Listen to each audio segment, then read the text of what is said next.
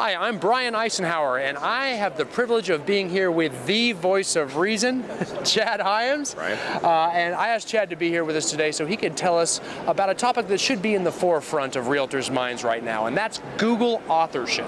Chad, why is that important to the agents out there today? All right, everybody. Google is changing on a regular basis, and lately what we have seen is one of the most important things for Google authorship is Google authorship. They want author authority. Right? So they want to know that if you're going to think about a horror book, you're going to pick up a Stephen King book. If you're going to pick up a cookbook, you're going to go get, I don't know, something from like Emerald or something like that. We know that they're the experts in these topics. Google's looking for experts, and it wants authors that are experts. So by using Google authorship, we're helping Google realize that we are an expert. Now, how do we do that? Google authorship is pretty easy to set up in your blogs just by Googling Google authorship.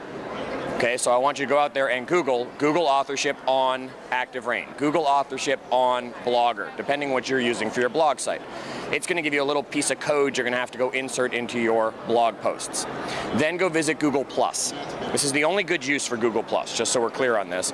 Go visit Google+, and in the link section where you can set up your profile, make sure you tell it you are a contributor to your blog.